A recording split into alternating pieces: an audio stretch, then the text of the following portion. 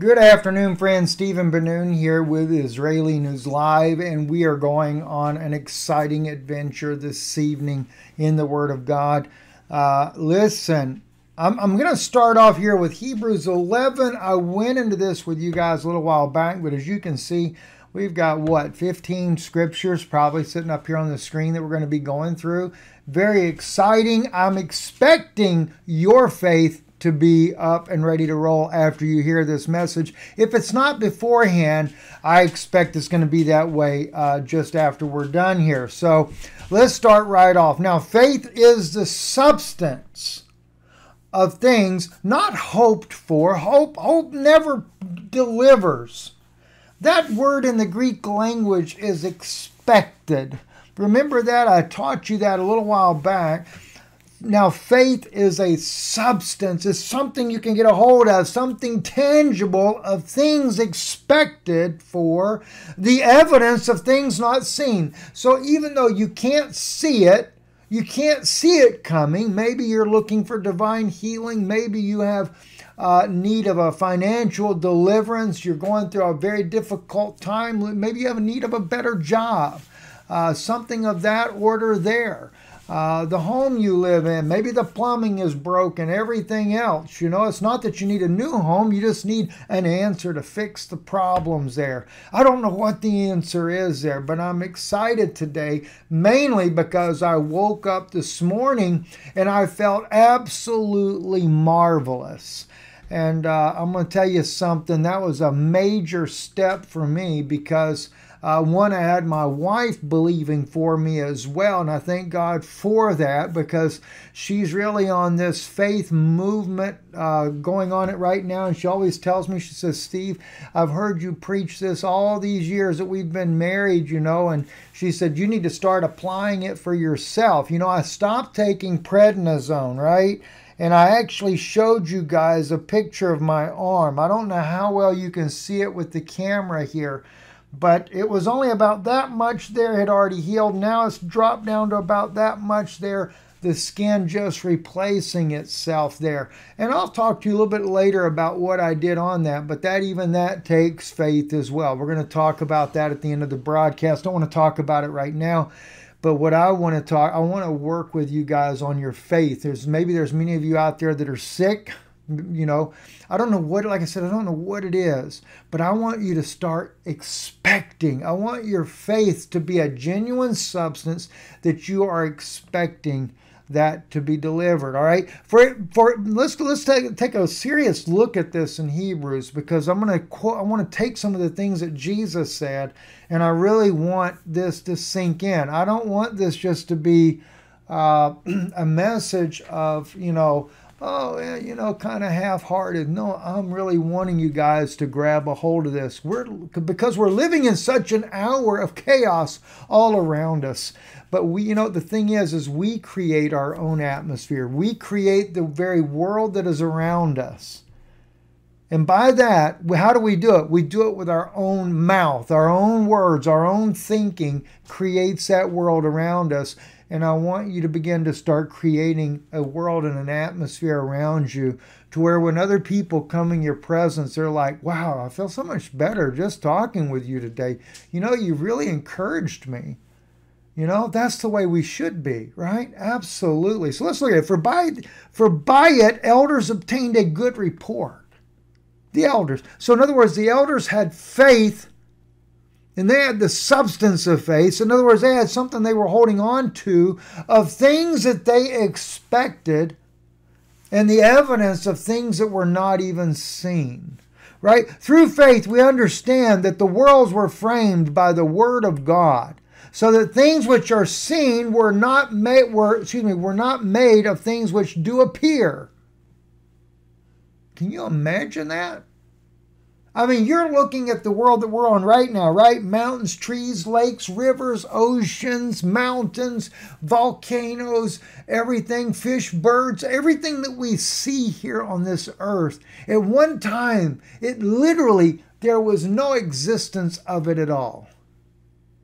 And through faith, God believed his own word. Do you realize that every single thing on this earth, he had to think about it in his own mind?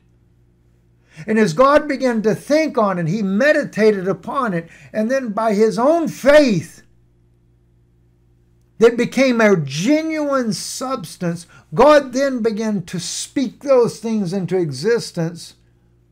It went from in his heart to the thoughts of his mind as he worked it out. Listen, if you've ever been an inventor, you've ever invented things. I have done that. I've invented some pretty incredible things in life. It really takes a tremendous amount of thought. I mean, think about a car engine, for example, right? Every aspect of that engine, the pistons, the cam, and how it's going to be inside this block, and how that the fuel that's going to come there, that's going to be, I'm going to use an old engine for an example just because I don't understand the modern technology side of things, but in the old carburetors, right? The guy that invented this, he had to come up with the idea that the fuel is going to go inside this carburetor. There's going to be like a little bowl with a little float. That float stops the fuel at a certain level. Then it goes into the next part of the carburetor, and then the fumes go down inside into what they call the intake. And then you have to have the valves inside the engine and stuff. And as that cam rolls around, there's a cam in there with different little lumps on it there so that it raises the valves up and down, allows the gas to go in. And when the gas fumes go down in there, there's an explosion, there's a spark, there's a wire. All these different moving actions. And what's he doing? For one reason, this guy that invented all this had to come up with all that in his head so he could make an axle spin on the other end. Then he had to come up with, because it only spun at one particular speed, so then he had to create a transmission idea in his head as well, which originally was standard transmission, so that the ratio of the gears could change. Then it had to get back to the rear end to an axle that split it to two different wheels. Then he had to think of every motion, the body of the car that's going to sit on top of it, the doors, the hinges. Oh my gosh. Oh, you're going to have a window on there. Okay, so how we're going to make a glass roll up in that window there, the frame of the door. Every last little piece of an automobile. Look it up how many parts there are. The number of parts is amazing in itself, right? I think a gas engine is like 800 and something parts, and there's something in there, that rough idea. Diesel is much less, about 300 parts less than a gas is. But all these thoughts have to come into your mind to create that one engine. Now just think about the human body, how the human body is made. The heart, the lungs, the liver, the organs, the blood vessels, the nervous system, the brain, and all the complexity of the brain, which is basically the computer. And I always think too about the guy that invented the computer, My gosh, what did he have to think about, right? And I don't know, maybe somewhere, I don't see it handy. I ran across a brochure the other day of a device that I invented years ago. And it was fairly complex itself. And all the months that I thought about this device to develop it, it was a dolly that could lift like an MRI machine without touching the MRI machine, but could lift from the base only, could also go and level that machine on any kind of incline. We could level. Man would not have to pick it up. It would be, you could disassemble it, assemble it around the machine, pick it up, move it, and go to any place you have to go with it. Even the military got very interested in this contraption that I made. It was called the cradle dolly. Now, I'm not going to get into that because I want to stay focused on faith, right? But the whole point is think how great God is, because the trees, the humans, the birds, everything that he designed and made is just unbelievable. How the life can live in a blade of grass.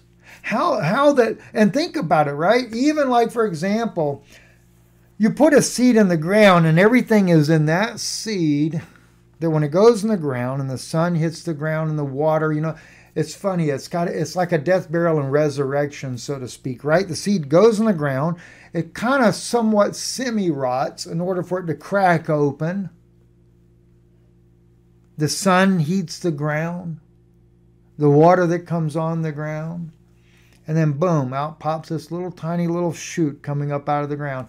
Now, interestingly enough, there's so many plants that their shoot, when it first pops up, they look almost alike on everything. Not exactly, but a lot of times very similar in the beginning.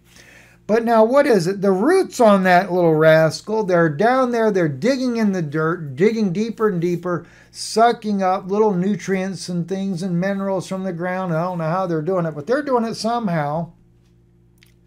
But every one of those plants will take a different shape and a different form, all based on whatever genetic code is in that seed.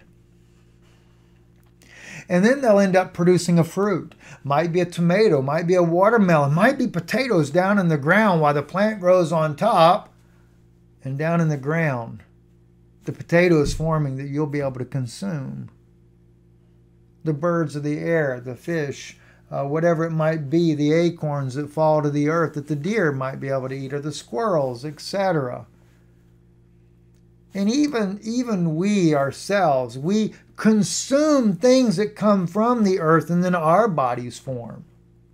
It's just absolutely amazing to me, right? So let's look at this. Through faith, we understand that the worlds were framed by the word of God, and not just one world, but worlds, plural, not just our earth, so that things which are seen were not made of things which do appear. By faith, Abel offered unto God a more excellent sacrifice than Cain, by which he obtained witness that he was righteous, God testifying of his gifts. By it being dead, yet speaketh. By faith, Enoch was translated that he should not see death, and was not found because God had translated him. For before his translation he had this testimony, that he pleased God. But without faith it is impossible to please him. That's important. Without faith it is impossible to please him. For he that cometh to God must believe that he is, and that he is a rewarder of them that diligently seek him. That is very important right there. He will reward your diligence in seeking him. Think about it. So whatsoever you have need of, when you believe God and you have that expectation of God, as we read right there in the very first sentence there. Now faith is a substance. When you have that faith, that substance of faith, and of things that you are expecting. Take out the word hope. That's not correct. Expecting for the evidence of things that are not seen. So you don't have to see it. All you got to do is have faith in your heart. Expect that you're going to receive it. And be diligent with God in seeking him, and he will be the rewarder. You know, the scripture talks about those things that were on your heart. Oh gosh, I taught a message on that a little while back. I forget exactly how it goes now, but I remember I shared with you the thing. In other words, the things that are in your mind, God brings near to you. That's it. Where your treasure is, there your heart is also. In other words, what does that mean? Reverse it around. Flip-flop the way it's written so it makes more sense. See, where your treasure is, there your heart will be also. In other words, wherever your heart is, it will manifest as a treasure to you. So if your heart is truly on God and you're seeking God, then it will manifest as a reality to you, because whatever he is, he will manifest that in your life. You want more faith? He'll give it to you. You want to see more of him. You want to be in his presence. You want to feel him. You want revelation. I like to think about what Solomon sought for those. He said, God, I want wisdom that I might be able to do what? Help his people. Now, Solomon ended up getting in a bunch of soothsayers and stuff like that, but he started off on the right path. He had the right idea. Satan's always there, though, to try to disrupt things. By faith, Noah, being warned of God of things not seen, as yet moved with fear, prepared an ark to the saving of his house, by the which he condemned the world and became the heir of righteousness, which is by faith. Now, this is one we're going to really go look at in a little bit too. By faith, Abraham, when he was called to go out into a place which he should after receive for an inheritance, obeyed. And he went out not knowing whither he went, or where he was going in layman's terms. By faith he sojourned in the land of promise as in a strange country, dwelling in tabernacles with Isaac and Jacob, the heirs with him of the same promise. For he looked for a city which hath foundations, whose builder and maker is God. Everybody thinks that was Israel or Jerusalem. You see, the reason why he was looking for a city was because he met the king, Melchizedek. Think about that. He met the king, Melchizedek. He knew he was the king of righteousness. And if he's a king, he must have a city somewhere that he's over. So he was looking for a city that had foundations, whose builder and maker is God. That lets you know that he knew that Melchizedek was God manifested in flesh.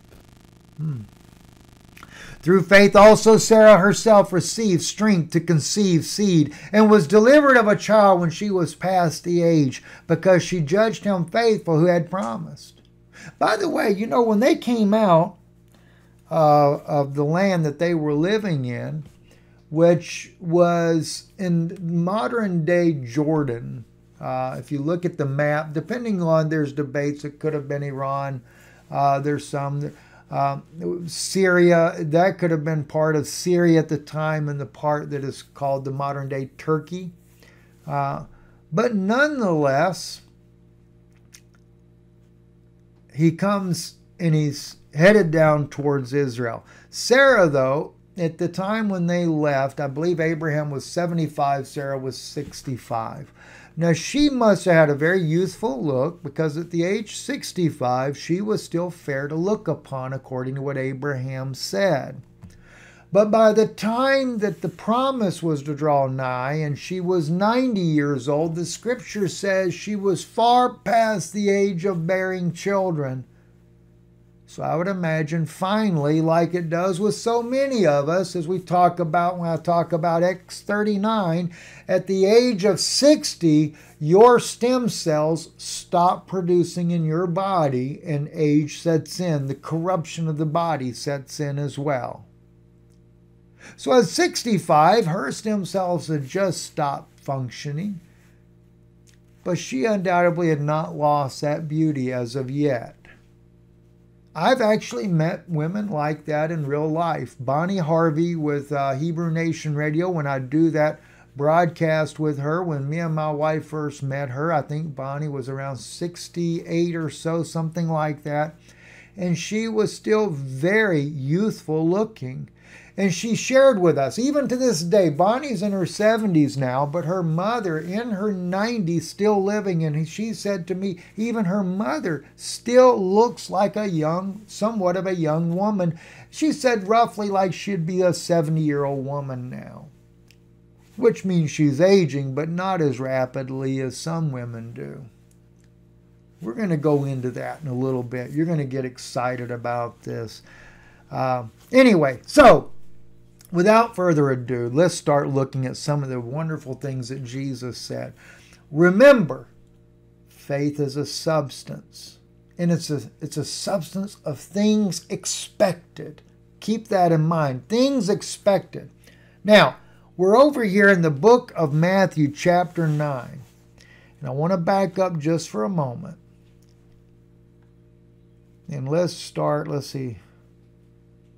Jesus talks about, neither do men put new wine in old bottles, else the bottles break and the wine runs out and the bottles perish. But they put new wine into new bottles, and both are preserved. While he spake these things unto them, behold, there came a certain ruler and worshipped him, saying, My daughter is even now dead. But come and lay your hand upon her, and she shall live. Wow.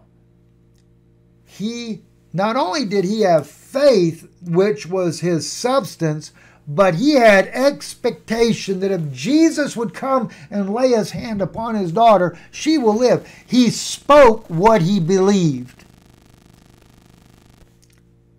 And Jesus arose and followed him, and so did his disciples. Why do you think Jesus followed him? Because Jesus already saw that man had faith. Remember what it says? He's a rewarder of them that diligently seek him. And behold, a woman which was diseased with an issue of blood 12 years came behind him and touched the hem of his garment. He's on the way to go help this guy's daughter, but this other woman, she's got a blood issue. And she touched the hem of his garments. For she said within herself, this is what's beautiful. You get to see the faith and how it operated in the person. If I may but touch his garment, I shall be whole. Her faith was the substance, but it was an expectation. If all I do is touch that hem of his garment, I'll be made whole. But Jesus turned about him, and when he saw her, said, Daughter, be of good comfort. Thy faith hath made thee whole. And the woman was made whole from that hour. Now, I want you to notice something here. The touching him is not what healed her. Jesus said it was her faith that made her whole. But her faith, the expectation was if she touched him, it would happen. So God honored the way her faith operated because she knew she had the substance of faith, and her expectation was if I touched the hem of his garment, I'd be made well, right? All right, let's continue down further then. He said unto them, Give place for the maid. Okay, here we go. Now he comes to that guy's house. And when Jesus came into the ruler's house and saw the minstrels and the people making a noise, he said unto them, Give place. For the maid is not dead, but sleepeth. And they laughed him to scorn. You know, the ones that had faith was her father. But when the people were put forth, he went in and took her by the hand. And the maid arose, and the fame hereof went abroad into all that land. And when Jesus departed thence, two blind men followed him, crying, saying, Thou Son of David, have mercy on us. And when he was come into the house, the blind men came to him, and Jesus said unto them, Believe ye that I am able to do this? They said unto him, Yea, Lord. Then touched he their eyes, saying, According to your faith be it unto you. And their eyes were open, and Jesus straitly charged them, saying that see that no man knoweth it, or know it. Isn't it amazing? Again, notice what he said. According to your faith, be it unto you. You see, if you'll notice, everything comes right back to faith, just like it's written by Paul in Hebrews there. When we read at that very beginning there, faith is the substance of things expected for, the evidence of things not seen. Now, I want to read to you this in Hebrew too. Let's see, I think it's the one about the blinded eyes here. Because in the Hebrew language, Matthew's Hebrew gospel, it's got a little bit different type of wording, and I thought it was interesting, so I just figured I'd share it with you. When he had put them outside, this is where the little maid rose up, and Jesus went to her, touched her, and the girl arose. This report went out into all that land. Jesus passed on from there, and behold, two blind men were running after him and crying out to him, Have mercy on us, Son of David. He came to the house, and the blind men drew near to him. He said, Your faith will heal you. The eyes of the two men were immediately opened, and they saw, and he commanded them, saying, Be careful lest the matter be made known. Isn't that beautiful? Your faith will heal you. All right, let's continue on. Another one in the book of Mark, we read, chapter 11, verse 23. For verily I say unto you that whatsoever shall say, I say unto you that whosoever shall say unto this mountain, Be thou removed, and be thou cast into the sea, and shall not doubt in his heart, but shall believe that those things which he says shall come to pass, he shall have whatsoever he says. Wow. Again, this case, the word belief is used, which is still the same thing as faith. And then if you speak it, you shall have what you say. And some of the old Baptist ministers used to say, oh, it's a mountain of sin. What an unbelief. Don't even listen to unbelief like that. If he said a mountain, bless God, he meant a mountain, and I don't care what anybody else got to say about it. That's just what he said.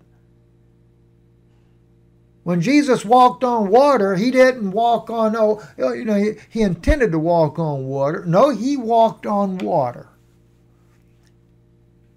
And if you have a need to walk on water, bless God, you can walk on water. And I do believe that. If you have a need to walk through a wall, Jesus said that the things that he did, he said, you will do also. But greater than this, he said, because why? He said, I go unto the Father. Why would that make it greater? You want to know why? Because Jesus said, in that day you will know that I am in the Father is in me, and I am in you, and you are in me. Well, you just ended up, not only everything that Jesus did, not only everything that God himself, the Father, can do, but now Jesus made you the promise that he was going to the Father and he's going to come back, not leave you comfortless, but he would send the Holy Spirit. And what did he say? He said, you would know in that day that I'm in the Father's in me, and then basically we both are inside of you. So anything that he did, you can do. I mean, I feel so excited. I'm sorry, I'm probably being a little bit loud, but bless God, I don't care. So I'm just excited. I woke up excited this morning. I felt great. You know, they say when you come off prednisone, it takes months to go through the withdrawals of it. And it's not like withdrawals like drugs where I guess with people that come off of narcotics, it's different. Your joints hurt. You're nauseated all the time. There's a lot of different side effects from that, right? And I've been hearing, all I hear is that you're going to be 2 to 3 months of this types of problems. Well, 2 weeks later, I woke up this morning and I felt great for the first time. I felt great, and I just started praising God. By the way, what I was going to get to a moment ago, Jesus walked through a wall. If you got to walk through a wall, I believe what happens is suddenly it'll look as if that wall is not even there, and you step right through it. If there is a need, God will provide. I know of a girl one time, she was had somebody following after her. She could hear the man look back, and she's seen him, and she's very concerned that he had very ill intent. And she took one day, and as this was happening, I think she got off the bus from school, and this man was trying to follow her. She got afraid. She looked over at this house. She went inside the house, didn't even know whose house it was, closes the door, goes and hides in a closet. All of a sudden, she heard the door open of the house, and she could hear the man walking back and forth in the hallway. Finally, she heard the man leave. He didn't find her. She goes home. She tells her mother about the event and everything that took place and what had happened and how she was afraid and stuff. And all of a sudden, her mother, after listening to the story for about 20 minutes there, she tells her daughter, she said, honey, she said, there is no house on that side of the street. And the little girl stopped as she began to cry and weep. She realized God put a house there for her to hide in. Isn't that amazing? Whatsoever things you have need of, believe, and God will provide for you. You expect it, God will provide it. All right, let's continue on. Let me drink a little bit of tea here. That's another thing too, by the way. I cut way back on. I only drink about a third of tea. Mostly now I drink water. For verily I say unto you that whosoever shall say unto this, we just read that, right? Okay. Therefore I say unto you, what things soever you desire when you pray, believe that you receive them and you shall have them. Did you just hear that? That's what I got highlighted in black. Therefore I say unto you, that's Jesus talking, okay? What things soever you desire when you pray. Now it's not just desire it. He's going to tell you what you got to do. Believe that you receive them. And the word them is not even there. Just believe you receive. And you shall have. So when you have a desire, you pray. But when you pray, you need to believe that you have received. There it is again. Oh my goodness, go back over there to Hebrews, right? Faith is that substance of things expected, the evidence of things not seen. And what did he say there? When you pray and you have that desire of something, when you pray, believe that you've received it. Believe you've received something that you cannot see. And you shall have. Not even the word them. Them's italicized. Believe that you receive and you shall have. Expecting that unseen thing. And when you stand praying, forgive. If you have aught against any, that your Father also, which is in heaven, may forgive you your trespass. But if you do not forgive, neither will your Father, which is in heaven, forgive your trespass. So it's contingent too on not holding things against people. If you've sinned and hurt your brother, sister, go make that right first. Because when you pray, that stands right in the way of your faith. And you know why it stands in the way of your faith? Because you know in your heart, you know you got something left there undone. Never leave anything undone. Always do your best to make all those things right. All right, let's continue on now. And he asked his father, how long is it ago since this came unto him? And he said, of a child. Remember that? Let's back up and see what this was. I forgot about this. He answered and said answereth him and saith, O faithless generation, how long shall I be with you? How long shall I suffer you?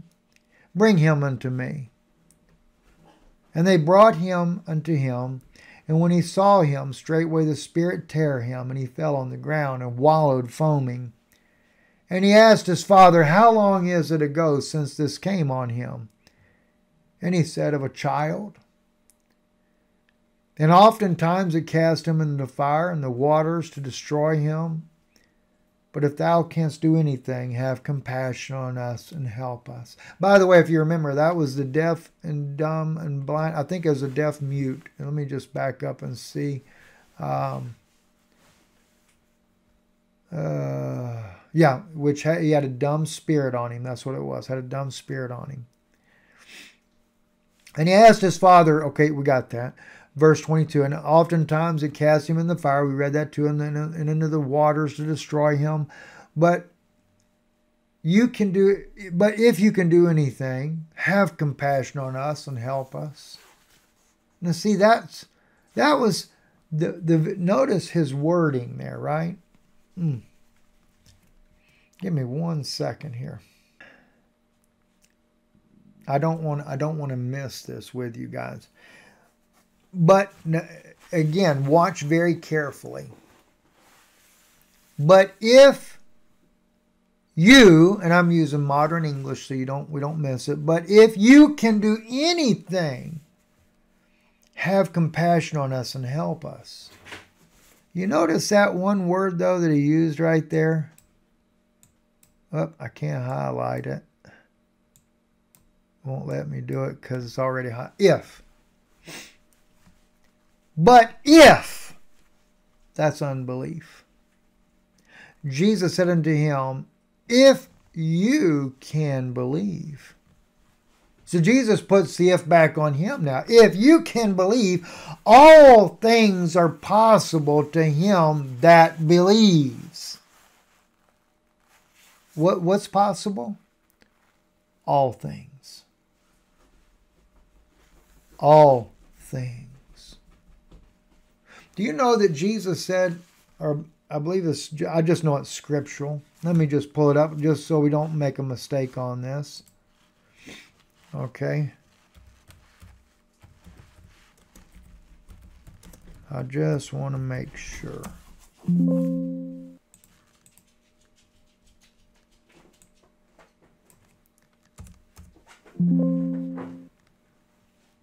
Yep, here we go. It's in John, 3 John, chapter 1, verse 2. I'm going to blow it up so you can see this here. Let's read verse 1 and verse 2. The elder unto the well-beloved Gaius, whom I love in the truth. Beloved, I wish above all things that you may prosper and be in health, even as thy soul prospereth. Now, you can't take or add to from God's word, all right? But he said, I would above all that you prosper and be in health, even as thy soul prospereth.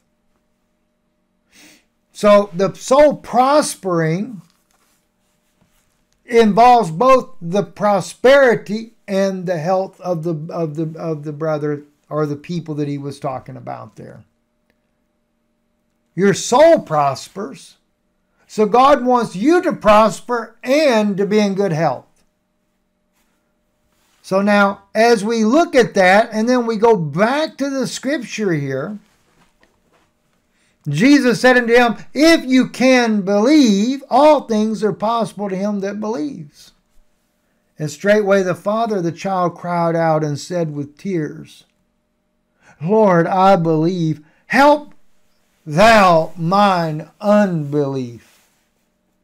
So what did he do? He took the little bit of faith that he did have. He might only had the faith of a mustard seed, but he applied that faith and asking Jesus to help him with his unbelief.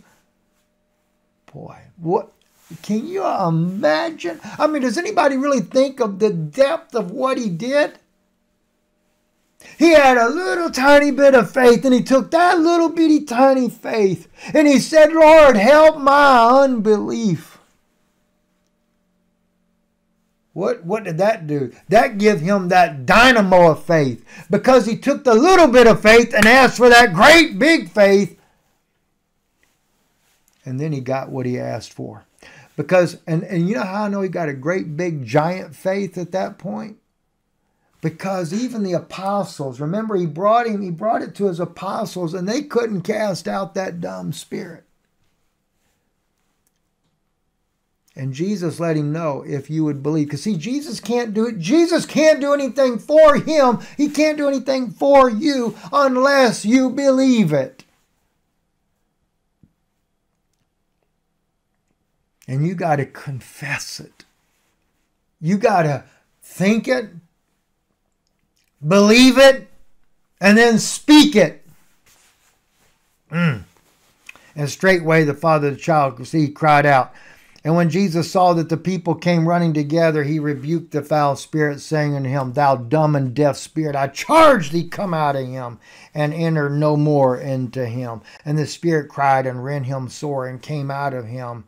And he was as one dead, insomuch that many said, He is dead. But Jesus took him by the hand and lifted him up, and he arose. There you go. There you go. Right? Let's look at another one here in the book of Mark, chapter 7. Give not that which is holy unto the dogs, neither cast you your pearls before swine, lest they trample them under their feet and turn again and rend you. Now, do you know what he's talking about there? You remember Jesus spoke to the people in parables, all right? And without a parable, he did not speak. He said, why? Because he told his apostles, it's given unto you to know the mysteries of the kingdom of God, but to the rest I speak in parables because it's not given to them to know. Notice what he says, give not that which is holy unto the dogs, and neither cast you your pearls before the swine. You remember when I read to you from one of the ancient Egyptian writings there that the Christians had stored there in their libraries there, and Jesus actually stated in that document there, I don't call it a biblical document, but just think of what he says here, and then remember what he said over there. He said, there are many animals that are in human form. There you go. You just never know. And we know that we can back that up too, because Jesus said about the Pharisees, he said, you serpents, you vipers. They were snakes in human form. You know, what's fascinating, right? They had that series I shouldn't say long years ago. I seen it. They called it Grimm. And, if you ever watch it from a spiritual perspective, it'll make more sense to you. Now, they kind of glorify the animal that's in human form. But think along the line of the Merovingian dynasty. The serpent race dynasty that claims to be lineage of Jesus, or Jesus and Mary Magdalene allegedly getting married. How preposterous is that? Jesus rose again and ascended up into heaven. He didn't go up into England and get married to Mary Magdalene and have a race that they later called the Merovingian bloodline that they claim as a serpent race bloodline. How demonic is that? No wonder what. Well, there was a serpent bloodline, and no doubt what it was the Pharisees continued on, but undoubtedly they adopted the name of Christianity. Ask and it shall be given unto you. Seek and you shall find. Knock and it shall be opened unto you. All you got to do is ask, and all you got to do is seek. Knock. For every one that asketh receiveth, and he that seeketh findeth to him that knocketh it shall be opened. Or what man is there of you whom his son asks bread, will you give him a stone? Or if he ask a fish, will he give him a serpent? That's why I told you a little while back, do a little deep thinking on that one right there. Remember in the book of Numbers, the children of Israel were complaining, remembering the fish that they had. A few chapters later, a whole bunch of serpents come in and killed them. If you then, being evil, know how to give good gifts unto your children, how much more shall your Father which is in heaven give good things to them that ask him? You know, Jesus, think about it. This is why when they were hungry, he gave them fish to eat and bread to eat when he fed the multitude. Therefore, all things whatsoever you would that men should do to you, do you even so to them. For this is the law and the prophets. Enter you in the strait gate, for wide is the gate and broad is the way which leadeth to destruction, and many be which go in thereat. Because strait is the gate and narrow is the way which leadeth unto life, and few there be that find it. Beware of false prophets which come to you in sheep's clothing, but inwardly they are ravening wolves. You shall know them by their fruits. Do men gather grapes of thorns or figs of thistles? Even so every good tree bringeth forth good fruit, but a corrupt tree bringeth forth evil fruit. I'll pause on that one. I forgot exactly why I put that one in there, but anyway, I want to stay on the faith here. Wherefore I say to you, her sins, though there be many, are forgiven. Okay, we already know that one there. Well, yes, about the woman that had committed, she lived in harlotry or something like that. She's in the house of Simon, the Pharisee that invited Jesus, but Jesus was not welcomed. And at the end, though, Jesus says to the woman, thy faith hath saved thee. Go in peace. Again, it's faith is what I wanted to bring your attention to, right? Over in the book of Mark, chapter 10, Jesus answered and said unto him, what wilt that I should do unto you? And the blind man said unto him, Lord, that I might receive my sight. And Jesus said unto him, go thy way, thy faith made thee whole. And immediately he received his sight and followed Jesus in the way. This one here is in Matthew chapter 8.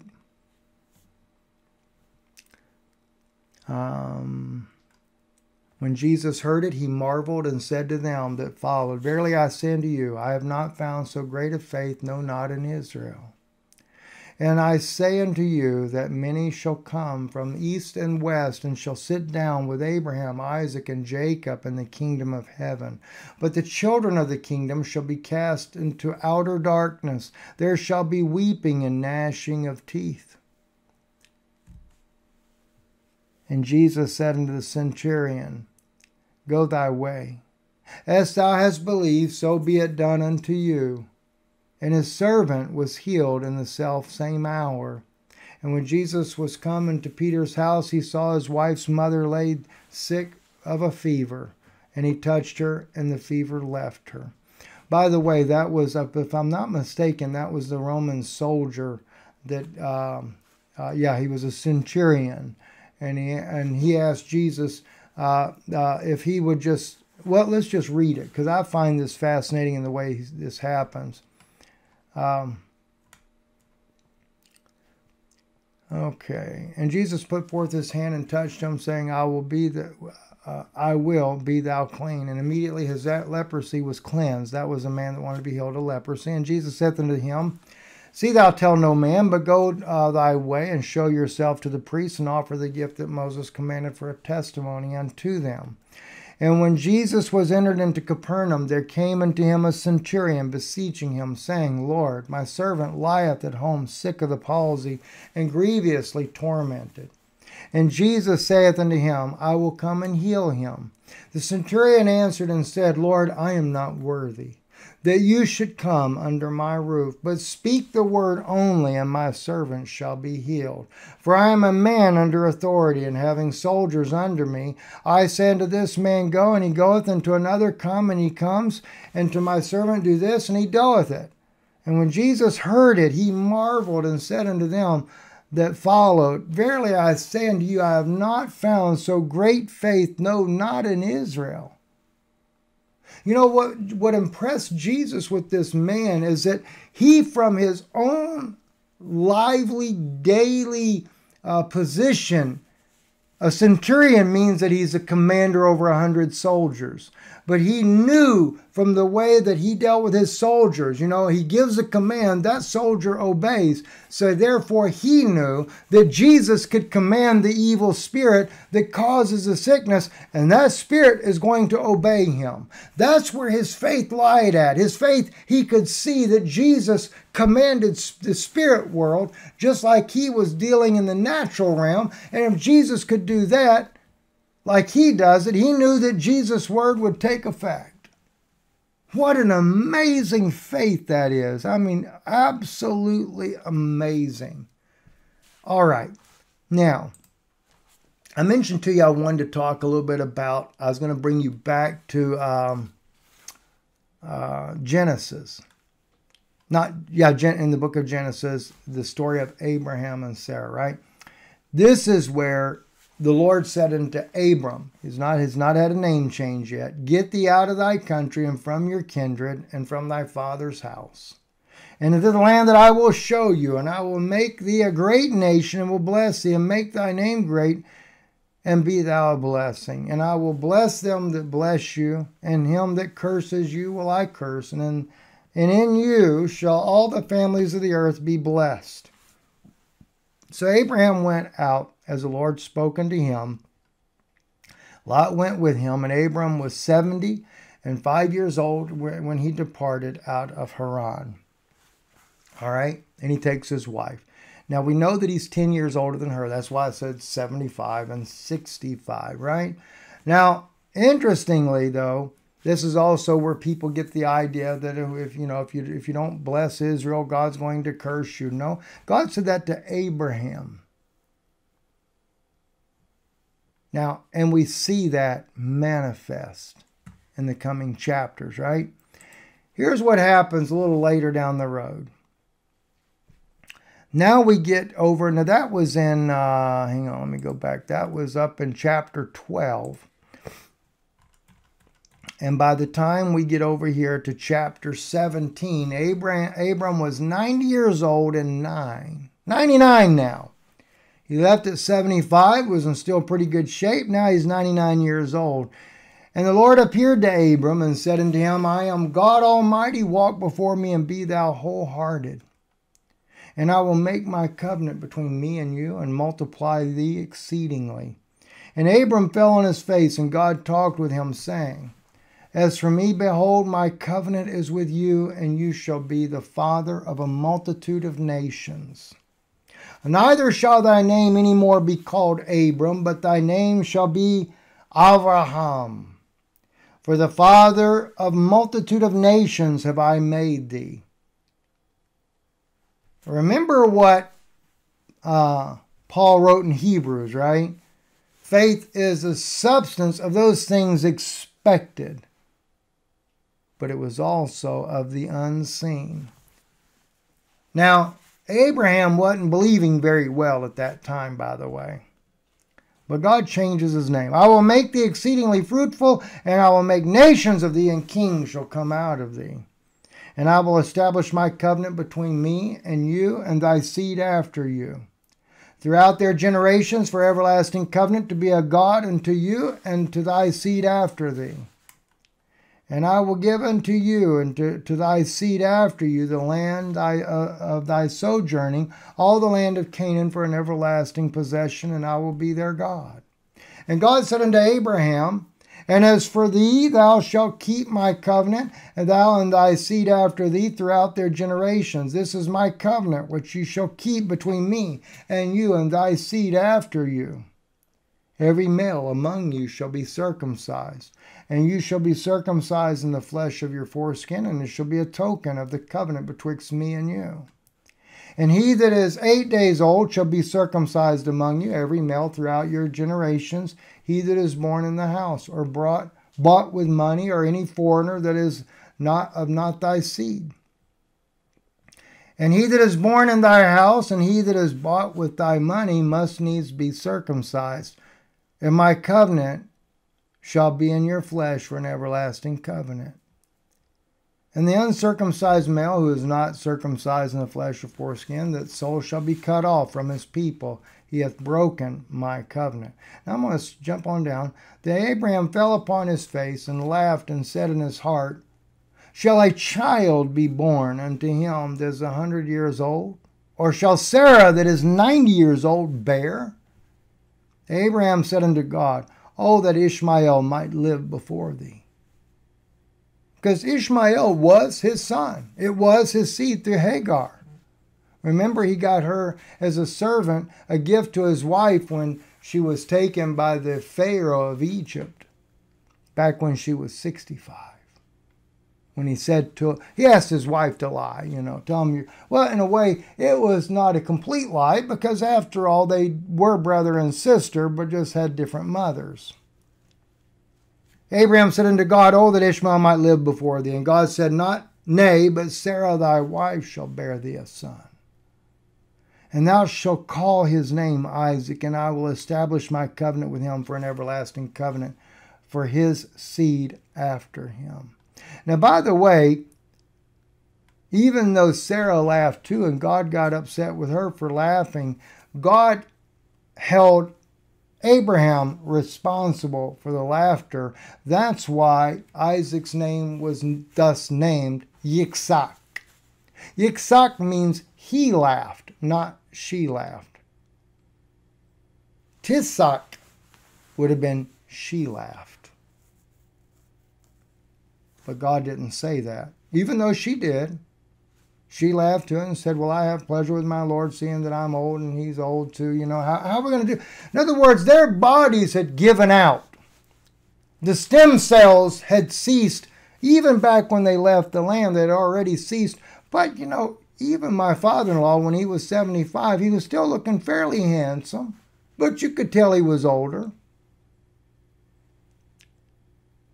But once you get around 80 years old, that age really begins to catch up with you very rapidly. You could still be in great shape, live to your 90s, but you can definitely see the aging as that time of 80 comes around, and even biblically we hear of those things, right? So anyway, he holds on, and he's still waiting. God says to him that he's going to visit him according to the time of life. And about this time next year, you're going to have a son, right? Now, let me see if I can find that one place where he says that. Maybe it's the next one here. Yeah, here we go. It's going to be in this chapter here. And Sarah laughed within herself, saying, after I am waxed old, shall I have pleasure, my Lord being old also? So now she's admitting that she's gotten old. And the Lord said unto Abraham, wherefore did Sarah laugh, saying, shall I of a surety bear a child who am old? Is anything too hard for the Lord? At the set time, notice at the set time, I will return unto thee, when the season cometh round, and Sarah shall have a son. And by the way, the word shuv right there it is. Ashuv elecha. All right? Ashuv elecha. I will return unto you. Literally, le me'oved.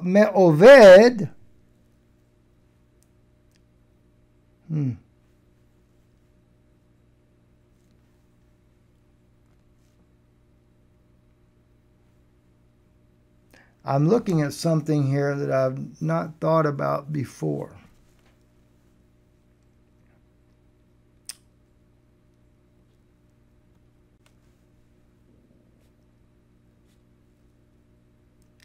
Lemo'oved, for from the works I will turn to you. Ka'et chaya ulasara ben. And Sarah shall have a son. Wow. He basically, in a year's time, or less, maybe immediately, I don't know exactly how this worked out, but he caused them to return back to a youthful state. And you might think, that's crazy, Brother Steve. Well, that's what it says in the Hebrew language.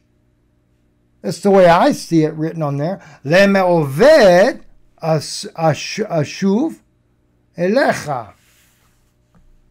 Now, and I believe I can, not only do I see it written like that, but I can support it. All right, let me just highlight that there with a scriptural proof here. In Genesis chapter 20, remember now, this is over in chapter 17, I believe, in chapter 18. He's telling them that they're going to return. Now, Sarah's going to be 91 years old. Abraham will be 100 years old, or 101, whatever the case is. But he says he's going to return them back. And it no doubt is to a youthful state. I'll prove it to you. Now we jump all the way over to chapter 20. And Abraham journeyed from thence toward the land of the south, and dwelt between Kadesh and Shur, and he sojourned in Gerar. And Abraham said of Sarah his wife, she is my sister, and Amalek, king of Ger, sent and took Sarah. But God came to Amalek in a dream at night and said to him, Behold, thou shalt die because of the woman whom thou hast taken, for she is a man's wife.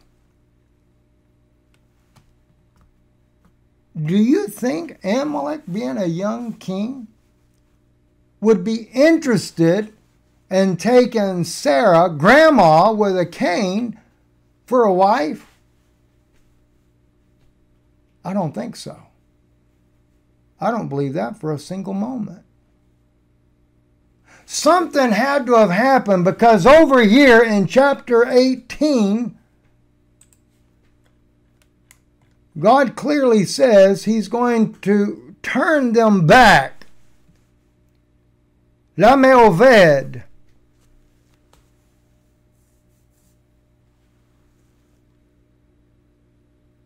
Ashuv.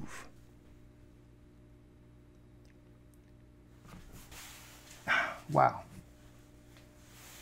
I mean, I know how I would translate it. It's the works. Returning is, he's doing a work to return them back to him. And then by the time you get over here to chapter 20, she must be looking pretty nice again. Because Abraham's back to the same old thing he did back when they were younger. She's my sister. He only said that when she was fair to look upon. Now they just confessed that they were old and well stricken in years and past the age of those things of being able to bear. And now Amalek sees her and falls in love with her. But God came to Amalek in a dream the night and said to him, Behold, thou shalt die because of the woman whom thou hast taken, for she is a man's wife. Could it be possible that in a year's time, a woman that was 90 years old could suddenly begin to look young again? You think about it. We've been talking about faith, and I'm going to end now. I'll tell you what I do want to do, though, before I get into this next part here. I want to pray with those of you that you, regardless of what you're going through in life, I want to pray with you right now that God will answer the need that you might have.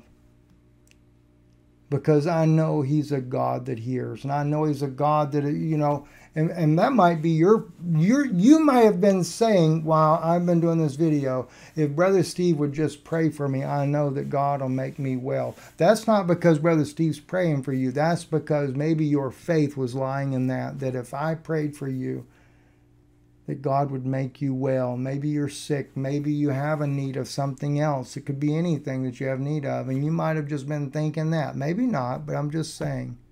That might be somebody that's listening. But it's actually not me. It's your faith. But I do want to pray for you right now, that God will grant you the desire of your heart. And I guarantee you, if you're lacking in faith, just do like that one man did there. He said, Lord, I believe, help mine unbelief. He took that little bitty mustard seed that he did have, and he asked for that, and boy, did he not get a powerful faith then. So you believe and expect. You take your faith, that substance of your faith, and you expect the unseen thing for God to manifest that in your life right now as I pray for you. Heavenly Father, I don't know who's out there or what a person might need, Father, but I do realize, Lord, there may be those that are listening that are sick. Maybe there's cancer, or there's some other kind of problem, diabetes, or Father, I've known even from just doing when we did Lifewave, Father God, I could not believe the number of sicknesses and the troubles that people are suffering with like never before. I heard all kinds of things that people are going through. Father God, I realize that if people that came for that purpose are suffering, how many more right now, in the sound of my voice, are suffering like never before? Dear God, it might be their loved ones that are away from you, that they want to see them come to Christ. Maybe someone backslidden, Lord. And like I said, maybe it's just sickness of different kinds, skin trouble, cancer, tuberculosis, whatever it might be, Father. And maybe they're standing in place for a loved one that just doesn't seem to have the faith, but they're going to go believing for that person, that as I pray for them now, that it's going to encourage their faith, and they're going to take their faith now, Lord, and they're going to go stand for that person, and God, you're going to deliver that person for them, Lord. I ask these things now, Father, for these people that are listening tonight, and whenever it is that they listen, Father, it might be the next day or even a week from now, Lord. I pray, Lord Jesus, that you will hear, Father God, because, Lord, you said that he that knocketh shall be opened, that he that seeketh they shall find, Father God. You, oh Lord Jesus, you are truly the same yesterday, today, and forever, as you said in the book of Hebrews, dear God. I believe it, Father God. And you will not do one thing for one child and not do it for another, Lord. So I ask, Father, humbly, Lord, for everyone that's asked tonight, Lord, that you grant their desire, their request, Lord, regardless of when they ask, Father, that you will give them the faith and the courage and the strength to believe it. In Jesus Christ's name, amen. Thank you, guys. Listen, I wanted to close that out there, and I also wanted to speak to some of our friends that are doing Lifewave, that you've felt compelled to do that. I want to speak to you guys as well. And maybe as you're listening, you're interested in this too. But the reason why I want to speak with you on these things here is because even Lifewave, it is an amazing technology that Mr. Schmidt developed. But you must remember that will work even better if you believe it. Anything you apply faith to, God will honor that faith. I wonder, because we were talking about Abraham and Sarah. But after a year, let me get the this change one was here. pretty. There we go, right there. This lady here, 1 year later, was already looking much younger. She no longer had the bags under her eyes. She didn't have, her skin had firmed up quite a bit already a year later. That just shows the amazing thing about stimulating your stem cells. Now, I don't know how God did it for Abraham and Sarah, but I'll show you right here. That's what happened to that lady 2 years after using X39. 2 years. Look at the difference. To me, it's just completely amazing. And I do know that it happens because I've seen it happen with my wife after only 5 months. Not that drastic as of yet, but amazing difference. I've seen it with Mia Finnegan, which the lady I interviewed, just blew me away what had happened to her. And then she had been 9 months after using it. I can only imagine what Mia will look like 2 years, like this lady here 2 years later. All right. Now, that's technology, though. Imagine what your faith can do. See, what happens is even our own faith or lack thereof. We just have accepted that after a certain time we're supposed to get old, wrinkle up, and die. And that's why we do die. That's why we do get old. That's why we do begin to wrinkle up.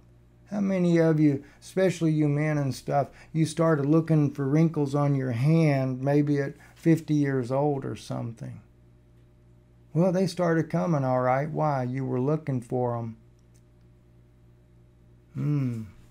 Faith works.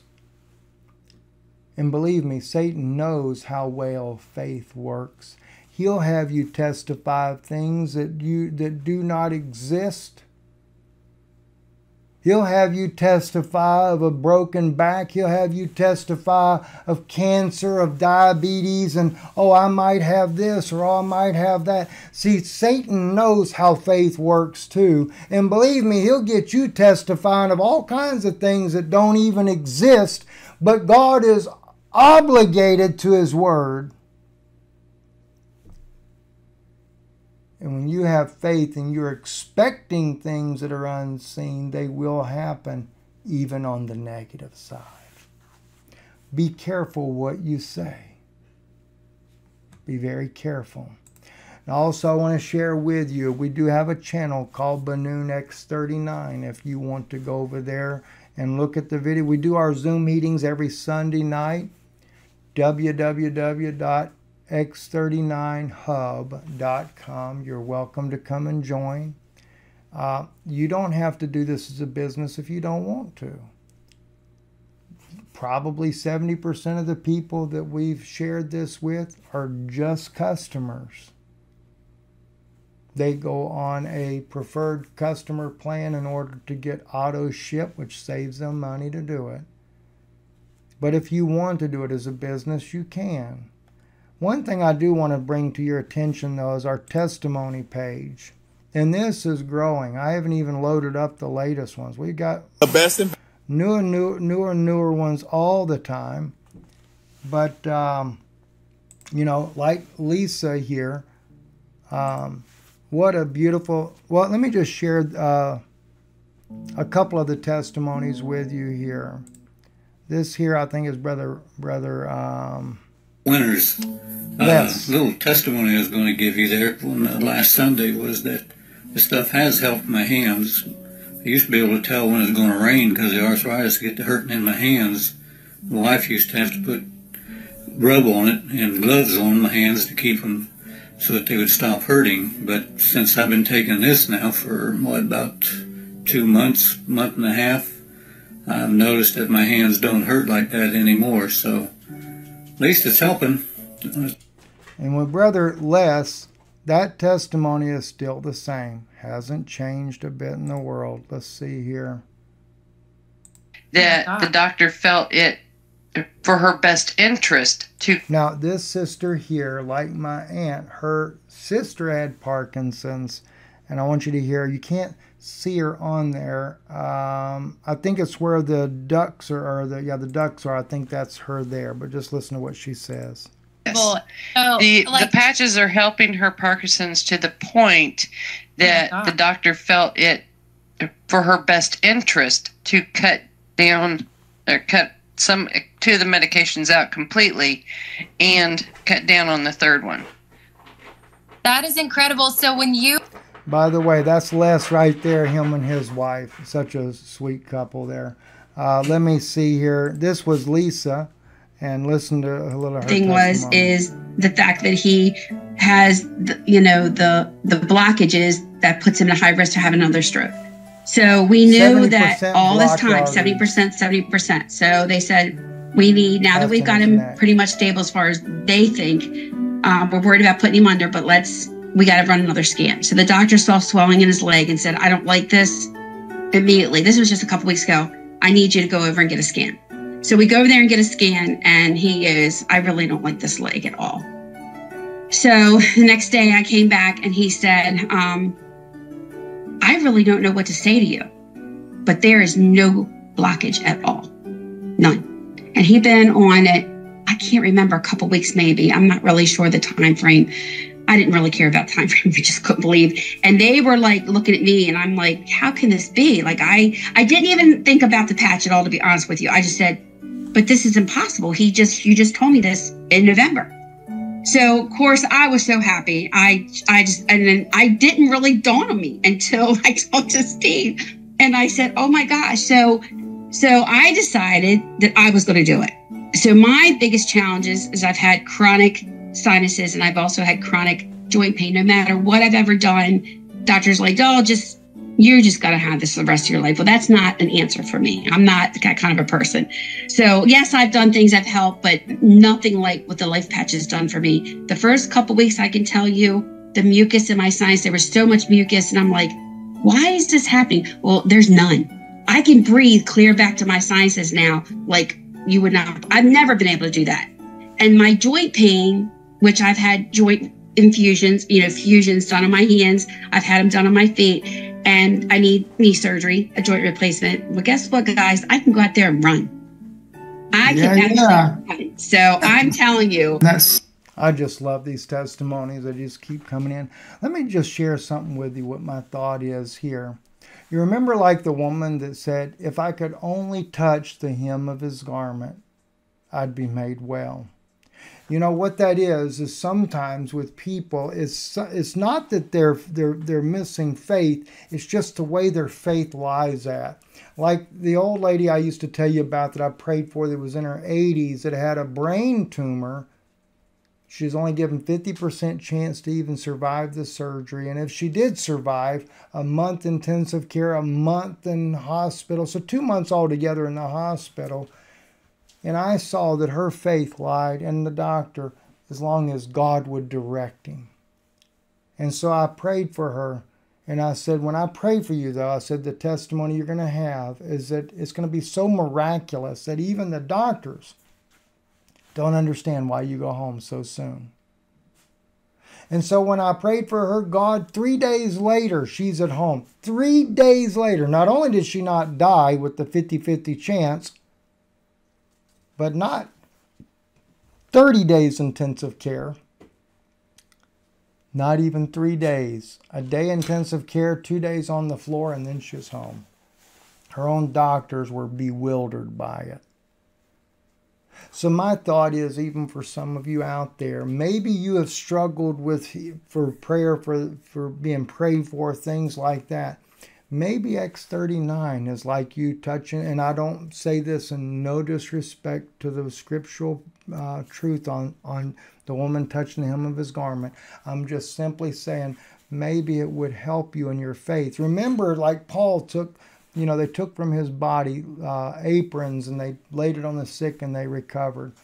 It might be that this might be the thing that in other words, your faith might believe that this patch could actually help you. I want to say it that way because I don't want to say anything in disrespect to the way God has done things throughout the history of the Bible.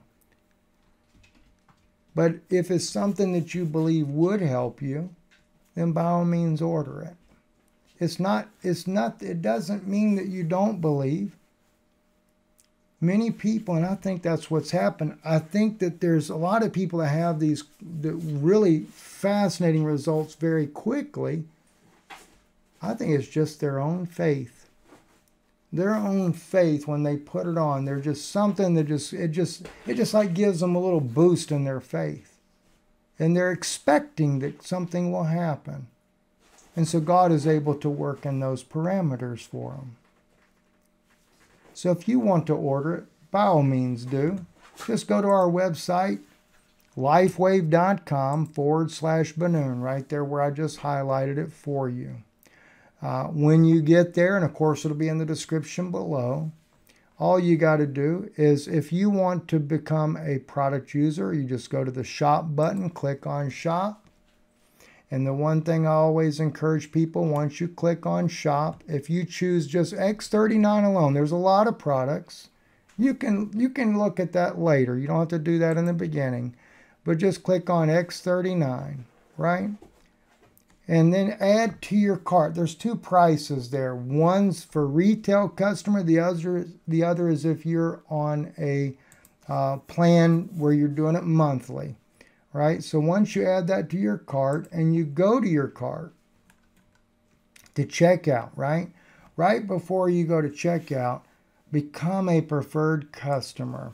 Always click on that because that's how you save the money, being a preferred customer. Now, some people like doing the PC Plus program. It's only an additional $20 a year, but the company sends you free samples of all the different patches. I hear a lot of people, especially on John Moore's show where they call in on his show, they're always telling people, do the PC Plus so you get the free patches because you'll be excited about what you learn on the other patches. All right, so that's how that works. If you decide, though, you want to be a little bit more entrepreneurial, you want to do this as a business. In fact, my own personal doctor, Dr. Lansky, he's actually going to do this as a business. So he's going to the join button. If you're going to do it as a business, and let's say you're a doctor. Now, for individuals, I would say go to gold, mainly because you're going to earn all 4 ways. But if you're a doctor and you've got a clinic, and let's say you might be a chiropractor. My doctor is my own regular doctor. He's actually doing this for his patients in his clinic, and he's been studying the science behind it. We've got other doctors that have joined with us.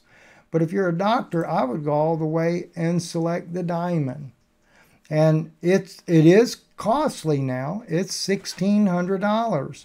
But they give that person right there, notice, 19 sleeves of X39 plus 1 Alavita patch. So a total of 20 packages for the price of $1,600. And even at the discounted price, you're still saving $400.